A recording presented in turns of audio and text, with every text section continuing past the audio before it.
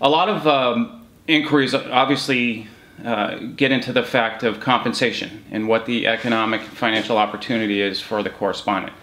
Correspondents have the ability to monetize this channel of business in three ways. One way is to use the software to facilitate spreads on fees. For example, a request for credit and background. A correspondent has the ability to tweak the pricing on that to generate a spread for themselves if they choose to do so. The same applies for an appraisal. If other fees are requested by the correspondent lender to be introduced, they have the ability to do that.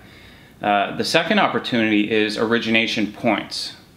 There is a split on origination points as outlined in the RCN Capital Correspondent Lender Agreement, and the correspondent lender has an ample opportunity to generate origination points above and beyond the threshold.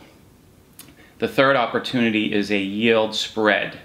The yield spread is not available on the 30-year rental, but on the other two products, there is opportunity for the correspondent to earn a yield spread for the duration of the loan. There is a cap on the total origination fees that a correspondent lender can charge, and that's 5%. Yeah, some people might be wondering, who is RCN Capital and where do they come from? RCN Capital has been around since 2010 and has experienced very rapid growth during that time period, in line with the overall fix and flip movement and the growth in private lending in the hard money sector.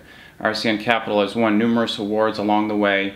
It has a very broad and robust infrastructure and platform, not only in the home base in Connecticut, but across the country as a whole, where we have full capabilities across origination, underwriting, servicing, accounting, legal, all in-house, all internal to RCN Capital. So RCN Capital is a very well-established player in the private lending sector, a direct lender, and is more than capable of helping prospective businesses scale their lending business.